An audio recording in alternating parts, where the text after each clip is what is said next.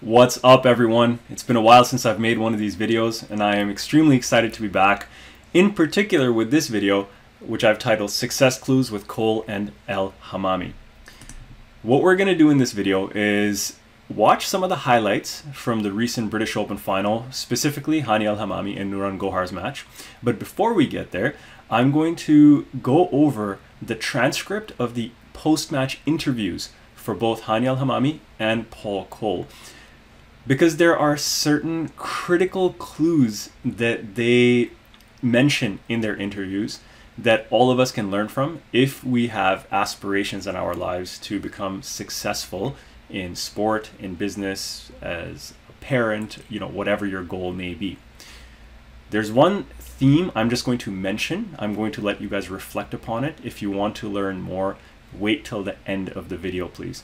And that theme is that the thoughts that we have create our reality. And taking it going one step behind that is that the values and the beliefs that are in our mind, either that we have adopted because of our upbringing, from our culture, from our society, from our influences, or that we have consciously created for ourselves as adults. And there's a whole process behind how you can do all of that stuff. That is critical. Having the awareness of the power of our values and our beliefs and our thoughts creating our reality is really important. And then there's the other side, which is that our actions are a reflection of our beliefs. So giving you a very specific example, and we're going to see this with Hania El Hammamy in particular, she clearly has a belief of the value of grit, the value of effort, the value of persistence and perseverance. And that comes out not only in her post-match interview, but it also comes out in the way she plays, because she never gives up. So this is a little clue for you guys, is that if you have a desire to reflect on your values and your beliefs to determine what's driving you and maybe why you have certain blocks in certain areas of your lives, or how you can extend your success in one area to another area, raise your self-awareness by looking at your actions and the areas in your life, the places where you choose to spend your time, how you choose to spend your money, and all of those sorts of things will actually give you an indication of what your values and your belief system look like. So let's move on to step one, which is looking at the post-match interviews. And this one is, we're going to start with Hania El Hammamy. For anyone that is in transit, anyone who doesn't want to look down at their device or at their screen, you can just listen to my voice. If you don't like my voice, put it on mute and you can read it yourself. So she said, "Nuran has been giving me a lot of tough times. I've never been able to get a proper win against her. The last time I won, she retired at 2-1, so I never got a proper win. So getting the win in this final in this way means a lot to me." What this shows me, again, looking at the words she's using, she's hungry, she's driven, she's dedicated. Even though she got a win against Nuran, she didn't actually beat her because Nuran retired. So in Hania's mind, she's like, I want to go prove a point. I want to cement my dominance. I want to assert my dominance, maybe. Those are clues to the way that she's thinking. She goes on to say, "It was 8-1 in the head-to-head, so every time I play Nuran, I turn off my notifications because I don't want to see the predictions. So I just tried to come here today and give it my all. I always knew I had the game to beat her, but I wasn't consistent enough to win. So I guess today I was very solid and kept my focus to be consistent to beat her." This one is critical. There's so many factors in this, and she echoes these factors in the next section of her interview as well. She turns off her notifications. This is critical. This is a controllable factor. So I always teach my clients and the people I consult with about controllable and uncontrollable factors. And this definition of success from former legendary UCLA coach John Wooden, which you've probably heard me mention before if you've watched other videos, and I'm paraphrasing, he says that success is the peace of mind associated from knowing that you did the best that you are capable of. So it's all about controlling your effort. There are many things in life that are totally out of our control, such as the weather, such as court conditions, how the ball is moving, whether the referee makes a bad call, whether your opponent is blocking, not calling double bounces, whatever it is. You slip on court. Those are all uncontrollable factors. The only thing we can control is how we show up mentally, physically, with our preparation, our nutrition, our hydration, our practice before, all of that kind of stuff. What I love here is that she's talking about controllable factors. She chooses to turn off her notifications. That is a controllable factor. And she's also calling out the point that there's the attention and focus aspect of it, and there's the distraction side of it. So for you guys, I'm sure you've heard this, but I will restate it in case you haven't heard it. A lot of research has shown that if we are engaged in a complex activity, if we get distracted with a phone by someone interrupting, it can take anywhere from 5, 10, up to 20 or even 30 minutes to regain that level of focus. So not only that, but when you see, in her case, she's talking about predictions. She wants her mind to be oriented in a very positive way with the vision that she has and with the belief, supporting the belief that she has. So she doesn't want anything coming and clouding any of the work that she's already doing and affecting the expectations and the outlook that she has in her mind. So I think that's really critical. The whole controllable factor piece and effort comes in when she says, so I just tried to come here today and give it my all. Then there's belief. I always knew I had the game to beat her, but I wasn't consistent enough to win. So she has belief in her abilities and knowing that she has the tools, she's put the work in, she has confidence, but she also recognized consistency and, in her case, inconsistency, not allowing her to win. A ton of factors that I think you guys can take away from just this one little section of her speech. Think about it, reflect upon it in your own life, and see how many of these factors you are actually bringing out in your own life on a day-to-day basis. She goes on to say, the first thing I thought of was that I wanted to tell myself I can do it without anyone. I can do it and it's all within my own hands. It's all in my mentality, and whenever I have my mind right, I can beat Nuran. I used to struggle a lot against her because I wasn't consistent enough, and as I said, I wanted to make a statement to myself that I can do it. So much here. I can do it. Empowered mindset. She's taking things into her own hands. There's ownership. That's personal power. That's huge. She, at the beginning of it, she says, I wanted to tell myself that I can do it without anyone. Again, that's personal power. That's owning it. Controllable. I can do it. It's all within my own hands. Belief in controllable. It's in my mentality. She understands that the way she's talking to herself, the way she's thinking about it, the vision that she's creating in her mind will have a massive, massive effect on the final outcome. And she talks about consistency, and there's this hunger in her as well of wanting to do it. The last thing she goes on to say is, I dedicate this win to my parents. They're always supporting me in my wins and losses, so this one is for them. And this is just highlighting the importance of a support structure. It could be family, it could be coaches, it could be a physical therapist, it could be friends, it could be your partner, it doesn't matter. But oftentimes, for most people, having someone to support you helps a lot when it comes to optimal performance and success and sustaining that over a period of time. Let's look at a couple of points from Paul Coll. This first quote is in reference to something one of his friends said before the match, and he essentially said something along the lines of, no one gave you the world #1 spot easily, so don't give it up easily. And in reference to that, he's saying, it sort of motivated me this week just to try and defend this title as hard as I could, and all I wanted to do was give my best effort out there. And again, he's talking about controllable. He can only control his best effort, and he's talking about that in line with the definition of success I shared earlier.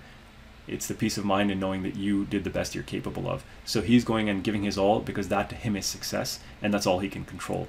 So I think this is echoed by Hania, by Paul, and John Wooden, and tons of other people out there.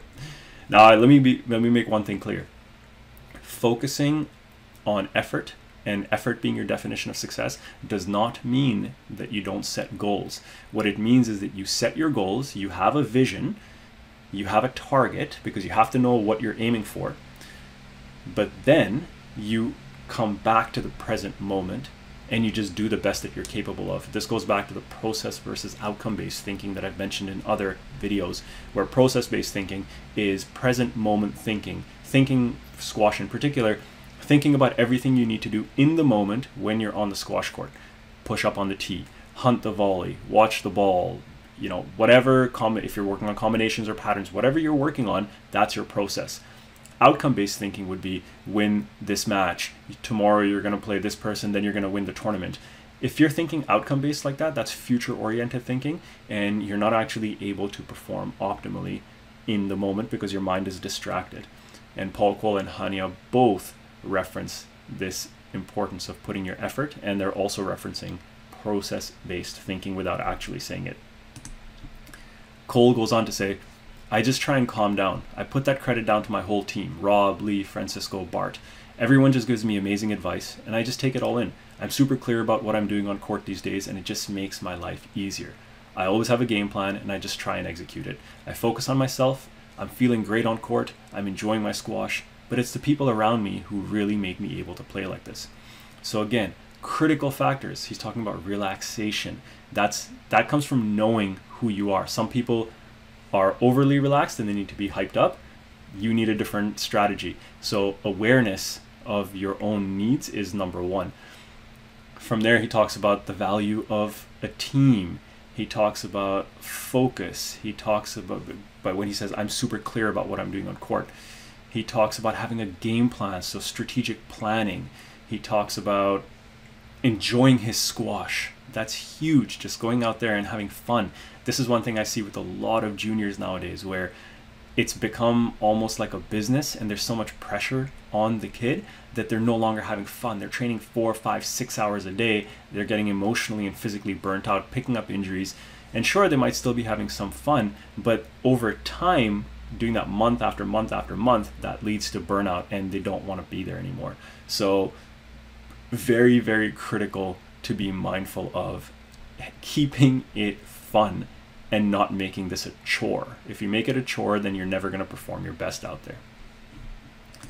Coll goes on to say, I think if you look at my forehand about 3 years ago, I wouldn't be able to do that. My coach probably has one of the best forehands in the game, so credit to him for changing my technique. It's taken about 3 years, but thanks for noticing this. So this is a powerful statement again.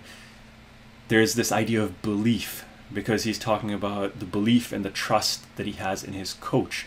He's also talking about the fact that it's taken him 3 years, and that reflects on patience, commitment, consistent action, perseverance, determination, vision, belief, all of these things. I was talking to one of my students yesterday, and he's a young kid, so he's still maturing in many ways. And we were talking about making a minor adjustment to his technique so that he can, you know, he can get initial rotation so that his body's not opening up when he's hitting his volleys and so on. He tried it for 5 minutes and he's like, I can't do this. And I gave him this example of Paul Coll, and I told him that he spent 3 years already being one of the top 10 players in the world, 3 years to continue to work on his forehand to get it right. Having an expectation to get things done like this, which has become a cultural thing nowadays, is actually somewhat laughable. And I'm not saying that disrespectfully, but just look at what Paul Coll's saying, and hopefully that reorients our perspective towards the amount of time and effort and commitment it actually takes to create long-lasting results. So if I were to summarize some of these factors that I've talked about, hopefully this can be a little cheat sheet for you. Both players talk about hunger and drive, and the key thing is that they talk about controllable factors and they talk about putting maximal effort. They're not talking about going and just winning 3-love and all of that, because that's not controllable. They're talking about putting the maximum effort that they're capable of.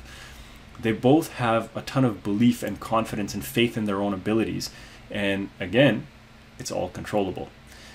They go in with a game plan, their strategic planning, all of that. Then they talk about the importance of consistency. Anyone can, well, not anyone, very good players can maybe win a game off of an equally good player or the world #1 in their cases. You cannot be inconsistent and beat a player of that caliber. That's just what it is. So this takes a lot of attention and focus, because the more consistent you are, the fewer lapses you have, the fewer wrong shots you hit, the fewer unforced errors you make. So that is huge. And they both talk about support structure, the importance of having the people there. And then obviously the one they didn't mention, is just the hours and hours of hard and smart training that they both put in leading up to events, and this also ties back into the consistency. So if you're looking at fundamental factors for success, this isn't an exhaustive list, but it's a robust list that if you can focus on these factors, you will start to see success in your lives. Okay, if we think about the Hania El Hammamy and Nuran Gohar game in particular, let's get into that a little bit.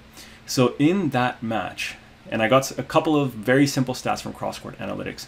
Hania talked about focus and attention. She talked about belief and confidence and being positive. And she talked about grit and resilience. There were a couple when I watched the match, I found it really interesting that she had a lot more variety than she normally does. And she was just hitting a ton more winners than she does. And I just looked at the winner error count. And what I noticed is that both ladies hit about equal errors, unforced and forced errors, and this is all from cross-court analytics, guys. Check out their website. They have a lot of cool stats and reports from different matches. They also have some services if you want to go and get a report of your own made. So El Hammamy hit 13 errors, Gohar 14. Not that different. But the winners, El Hammamy hit 23 winners to Gohar's 13 winners. And to me, the winners is a real sign of her confidence and her belief in her ability to go out and execute and play an attacking game. And you could see that through the rallies. So let's check out a few highlights from their match. And this first one is actually the very first rally of the match. And you can see this, and this is all thanks to Squash TV, PSA Squash TV. So if you want to watch the full match, please go on their website and subscribe to their service. You see the ladies already stepping up, looking to really hunt the ball, hitting their targets in the back of the court, volleying a lot. Both playing quality squash, and El Hammamy's already starting to put in some work. Truthfully, as I watched the match, she was putting in a significant amount of work, and I was questioning whether she can sustain that level of intensity and effort for so long, and she did. So her grit, mental toughness, and obviously all the work she's put in physically is incredible. She lost that rally, but that is the first rally of the match, folks. I don't know about you, but when you play, and if you have a hard first rally, oftentimes we give up after the first one or two hard movements. She made multiple hard movements from the very beginning of this match, and that sends a message to your opponent.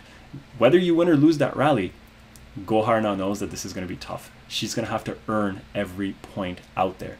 If you give your opponent an easy point, you're sending them that message of, it might be easy. I'm going to give you a couple of easy ones. It could be, you make it hard for me, I might just fold. So really, really important to manage that. The next thing, let's check out how El Hammamy reorients herself mentally. So I'm showing you this initial rally where she's under a lot of pressure, putting a lot of work, and hits the ball out. For context, so check this out. She already hit a boast, and then she goes in and she hits another trickle boast, not the right shot because Gohar was already in front, she was in position. Gohar gets on that ball, El Hammamy forced to do work and tries to defend. It's loose, forced to do more work, tries to defend again correctly, but the ball goes out. So now if you watch, she's giving herself a positive affirmation of what she did effectively in that rally. She's giving herself the self-belief, she's giving herself the reinforcement and the motivation to continue to do everything she needs to do. That she's probably repeating some affirmations or some mantras about how she wants to play.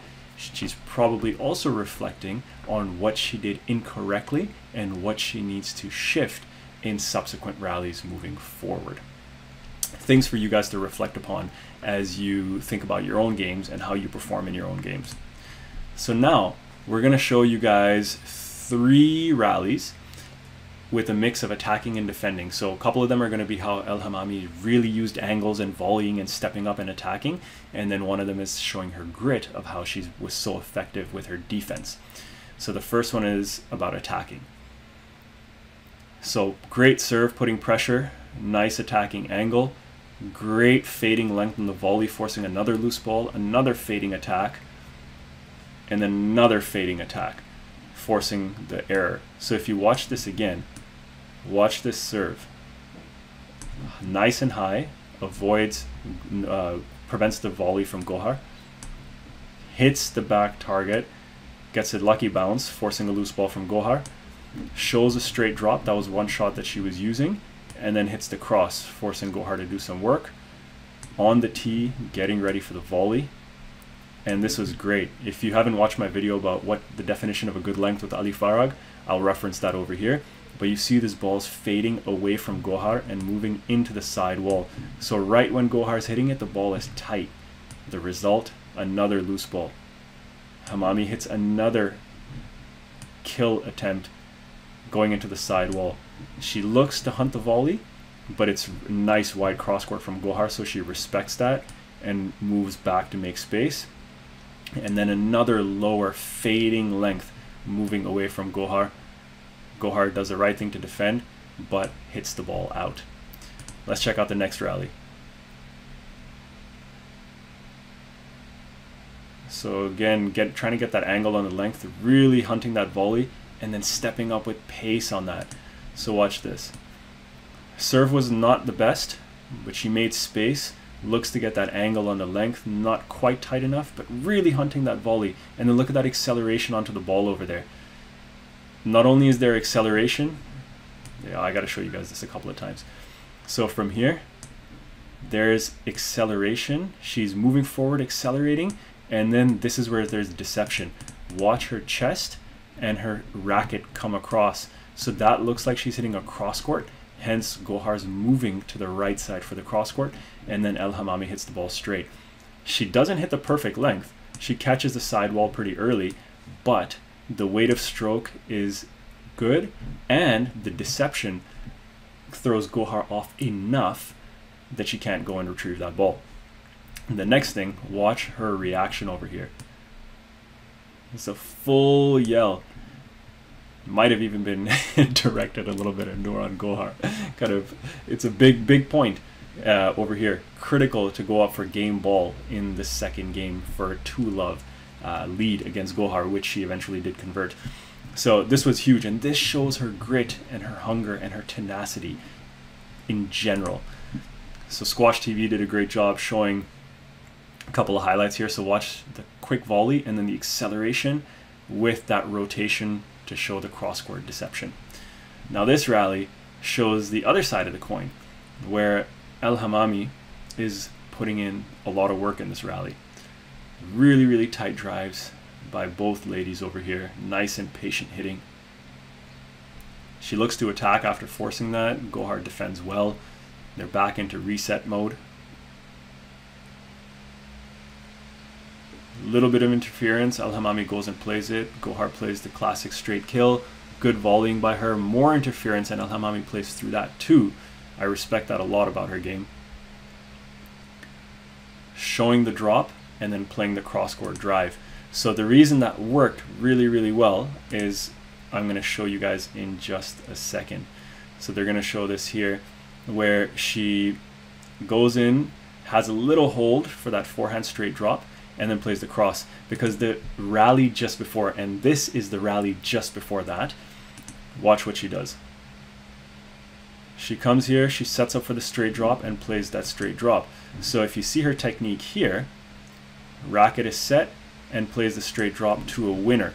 If we go back to the previous rally, well, the one I showed you before, but it's actually the next rally, she sets up over here, and watch. So again, let me clarify. The rally I showed you where she plays that winning straight forehand drop actually took place just before this rally. So she has just a moment ago shown Gohar a forehand drop winner from that front right corner, and now she goes, Gohar has to cover the threat of this forehand drop because she just got burnt by it, and then El Hammamy puts in a little hold, stops Gohar's movement, and plays a nice weight of stroke with the cross that Gohar is unable to retrieve. So this is just the idea of patterns and breaking patterns. She set the pattern of the forehand drop in the previous rally with a winner. Now she shows the drop, holds, and then snaps the cross. Holds Gohar's movement because she has to respect that front right corner, and the result is the winning cross court with the hold. So folks, I hope that this video has shown you guys some key ideas around what it takes to be successful in any facet of life. There's a lot more to it, but I hope that this gives you guys a good foundation to reflect upon. And for any of you who are very, very keen and who appreciate the value of premium services and who want to work directly with me one-on-one on your squash or your mindset, send me an email at ahad@arperformance.com. My schedule is filling up. I've been engaging in some more Fortune 500 corporate consulting as well, for which I'm very grateful. So if any of you guys want that, any kind of consulting for yourself on mindset, performance excellence, or your squash, or if you're in an organization and you think your organization will benefit from certain things, lots to discuss. Send me an email at ahad@arperformance.com. I look forward to hearing from you. As always, if you enjoyed this video, give it the thumbs up, subscribe to the channel if you haven't already done so, and leave a comment. I'd love to hear from you. I'd love to receive your feedback. I'd love to hear your thoughts about some of the concepts we've discussed today. Take care, folks, and I look forward to seeing you in the next video. Bye.